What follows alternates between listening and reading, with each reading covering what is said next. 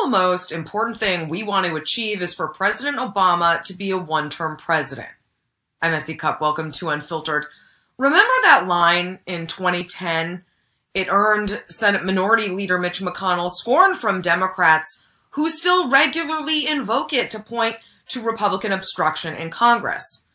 But as much as Democrats like to wax nostalgic about the Obama era, McConnell's remarks weren't actually as bad as they paint them to be.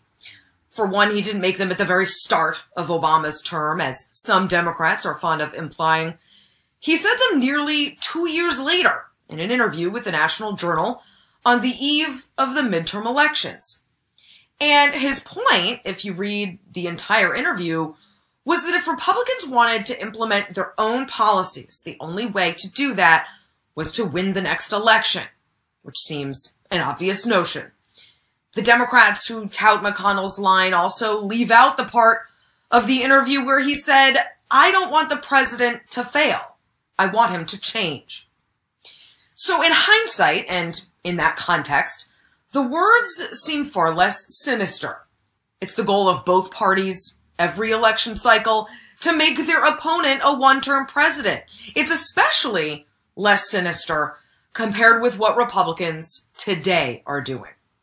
It's not merely obstruction, but destruction, burning it down, a total dismantling of functional government. In short, their goal today is chaos. Don't believe me? One Republican just said the quiet part out loud. Rep. Chip Roy of Texas was caught on video at a Patriot Voices event in June saying the following of the infrastructure deal that is yet to make its way through Congress. "I actually say thank the Lord, 18 more months of chaos and the inability to get stuff done. That's what we want."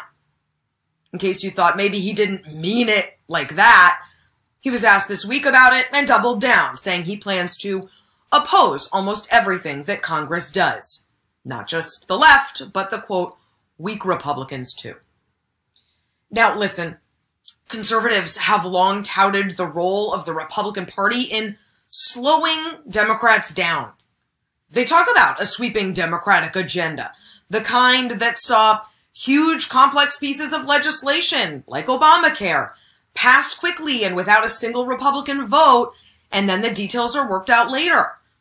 I think that is part of checks and balances, being a governor on the Democrats' race car. And Democrats as well would admit their goal at times is to stop Republican legislation and Republican presidents. That's how it works. I'm not mad at it.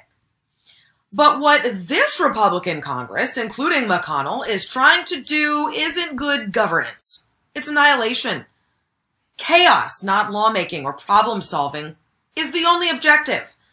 Rather than meet Democrats with competing ideas for fixing all kinds of broken systems, many Republicans are merely aiming for confusion, distraction, and destruction. And the collapse of conservative ideas started, of course, with the election of President Donald Trump, who used chaos and disruption to distract from his only real goals as president: self-promotion, power, and greed. The constant gaslighting, the late-night Twitter rants, hurling insults at allies and praising enemies, all just designed to keep us busy while he corrupted, consolidated, and abused his power. In fact, a year ago, amidst the spiraling pandemic, death numbers, and protests raging over the death of George Floyd, I did an Unfiltered titled, "For Trump, Continued Chaos is the Plan." Because a normal president under those dire circumstances and in an election year would have looked for opportunities to be a leader, solve problems, bring the nation together. Instead, he spread dangerous conspiracy theories about the pandemic and fake COVID cures, and his administration sicked the military on peaceful protesters. Republicans then were all too willing to let chaos co-opt the party. Many fed the conspiracy theories, and far too many would end up pushing the big lie. That destructive choice led to the ultimate chaos on January 6th, when Trump and Republicans helped drive a mob of supporters to storm the Capitol. Now, apparently feeling no remorse for encouraging that chaos, Republicans in Congress are sticking with that plan heading into the midterms. They're attempting to thwart the investigation of the January 6th insurrection. House Minority Leader Kevin McCarthy admitted as much. They're pushing for more pointless audits of the 2020 election. They're still chasing Trump around as he manically tries to cling to relevance, most recently launching a frivolous lawsuit against social media companies that banned him.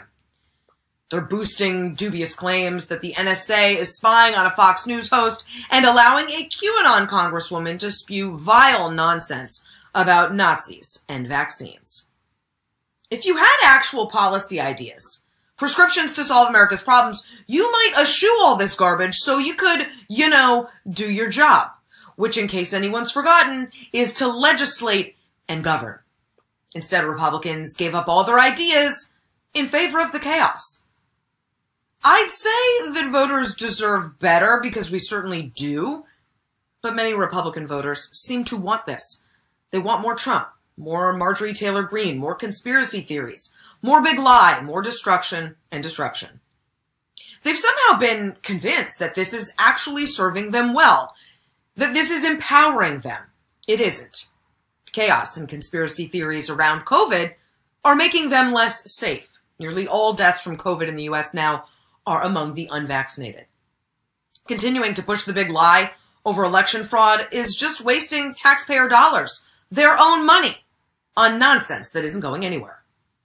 The fomenting of racism, extremism, and bigotry, the obsession over culture war garbage, is endangering people. None of this is making anyone's life better. None of this is leadership or public service.